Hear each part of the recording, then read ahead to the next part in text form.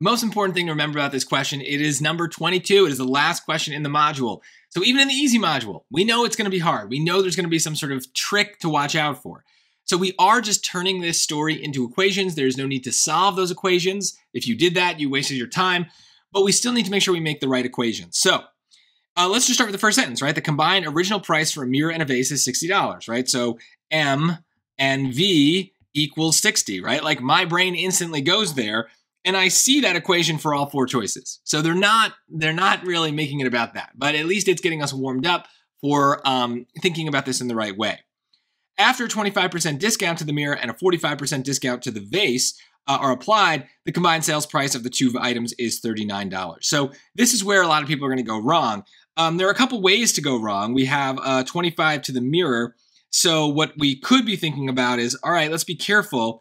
This choice B is applying the 25 to the vase. This is applying the 25 to the mirror, and then 45 to the vase here. So this is the one that's right. But actually, no, that is what we're doing there in choice D. This is the trap.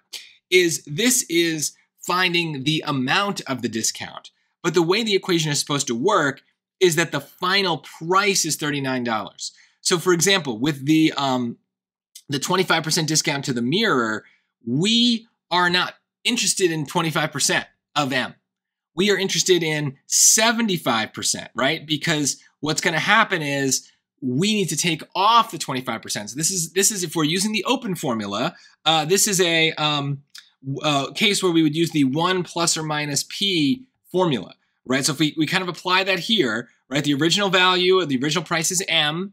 And then what are we doing? We're doing a discount, so we subtract, and that's going to give us the new price, the sale price of that mirror. So when we do that subtraction, we don't end up multiplying the M by 25 or 0.25. We end up multiplying by 0.75. So that's what we need to do in order to get this equation right. So that's actually going to get rid of B, get rid of D, and then really the only difference between A and C is, again, putting the number on the right variable. So here we have the 75% on the M, and if we did the exact same thing to the V, we would take off 45%, leaving us with 55%. So choice C is the answer.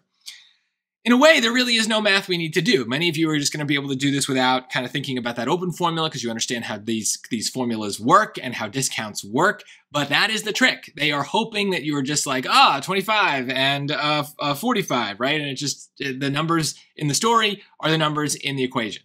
But like I said at the beginning, this is number 22. This is the last question in the module. It doesn't matter which module it is. We know there's going to be some sort of trickery there. So you got to be careful and you got to think it through. If anything, if an answer seems way too obvious, that might be a good indication that it's wrong on something like this. Earlier in the section, obvious is good. But as you get to the end, if it seems too good to be true, it might be. So just reread, be careful, think about potential traps, and try to save these points because if you can just see past that 1% issue, this is still a relatively easy question compared to what we would see in like a hard module.